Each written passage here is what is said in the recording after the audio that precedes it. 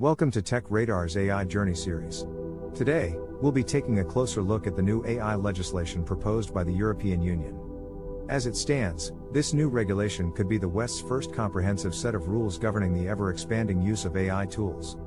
The new draft legislation, if enacted, would require the developers of AI tools such as ChatGPT to publicly disclose any copyrighted material they use in the building and training of their systems, a move that's sure to be met with enthusiasm by publishers and content creators. But why is this so important? As AI tools become increasingly prevalent in our day-to-day lives, there's a growing concern with bots sifting through other people's work. For example, if you ask ChatGPT to write you a script based on your favorite YouTube series, the bot would comb through the web and essentially steal the existing content to produce the new work, depriving original authors of proper compensation. This legislation could also help to protect users as well. With the use of ChatGPT, some users are hesitant to give the bot their work when seeking advice as they fear what the bot will do with their material. This drafted law would require developers to list out the copyrighted sources used to train the bots, thus reforming our understanding of who has the rights to use what information.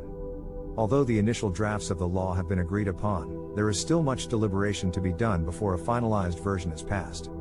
In the meantime, developers and AI enthusiasts alike should be mindful of the potential impact this will have on the community as a whole, understanding that with great power comes great responsibility. Be sure to tune in to Tech Radar for more AI-related news, reviews, and updates. And don't forget to check out Muskan's blog for her own personal insight in the AI developments. Until next time, stay tuned.